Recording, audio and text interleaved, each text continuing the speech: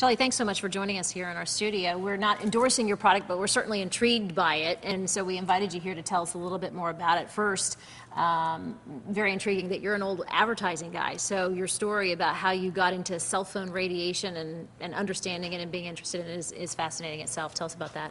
Well, I was watching ABC 2020 in the fall of 1999, and they did a 20-minute segment on cell phone dangers.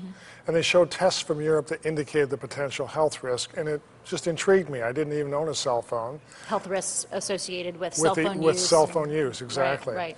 So I went online and I started researching studies, and they were positive, negative, inconclusive. And then I found products that claimed to block radiation. I had companies send them to me, and they were all phony shields and chips that did nothing. They had no valid testing. And how did you know that? You sent them off to labs yourself? Well, I looked at all their studies. They had nothing. They were just phony stickers that go on the phones. Okay. By pure chance, I found material that was developed to protect workers in radioactive environments for their clothing. So I had them send me a large piece, and I tested it through a universal testing method, and the material blocked 99% of the radiation from penetrating the material. So in January of 2000, I created the Waveshield. And I sent it to a U.S. government-listed lab to test on phones, and we got great results. This is the Waveshield here. Let's open one, and maybe, or you have one on your phone. Yes, I have it on the phone. Okay. Basically, we're not blocking all the radiation off the phone. We're only blocking the radiation that goes into your ear through the slit or circle that you listen through. So you're actually saying that the piece of material, there's a piece of This is the patent material. almost a mesh or material that goes over the slit that goes into your ear. That you listen through, right. Okay. Because the ear is the highest absorption rate of radiation in the body, and this is where most reports of tumors and health problems are, directly behind the ear.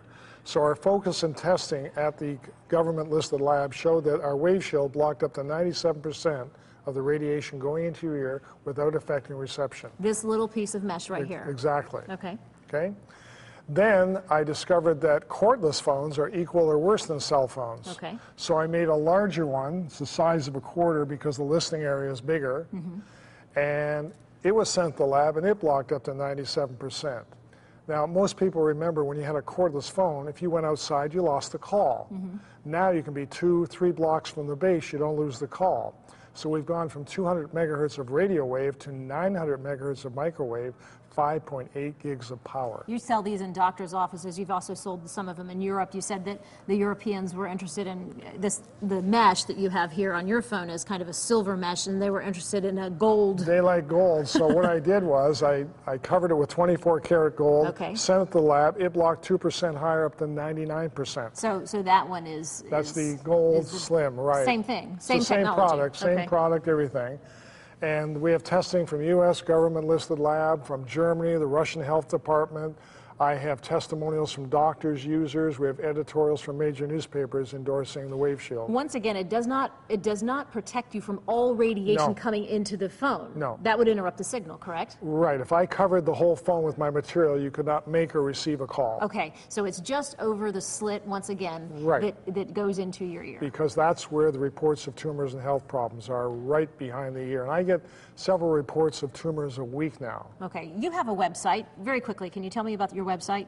Well, we have two websites. We have the waveshield.com, and then about 6 years ago, because there was lack of information in the USA, I created a new website called the Cell Phone Radiation News Bureau, cprnews.com. And if you click on World News, I have posted over 170 studies from around the world on cell phone dangers, but only 2 are from the U.S. So you've compiled data from around the world that you feel is applicable to this study. It's all been done by scientists, by people in the medical field, et cetera, by governments. We should point out, and you said it's important to note that there are no absolute studies or proof that cell phones are linked to cancer. No absolute proof that indicates that at this point. There's no absolute proof, but there's just more and more evidence coming out. There's just more and more studies indicating the potential health risk. And as I say, I get reports of tumors and other health problems. And there was just 2 studies just came out in Europe, one in England, another one. They have spent over $15 million on cell phone safety research. And the French government 2 years ago banned all advertising to children, and several countries in Europe have age limits, like under 14, you can't use a cell phone. So you set up your website. Tell us the name of the website once again. cprnews.com. Shelley, thanks so much for being here. Thank you.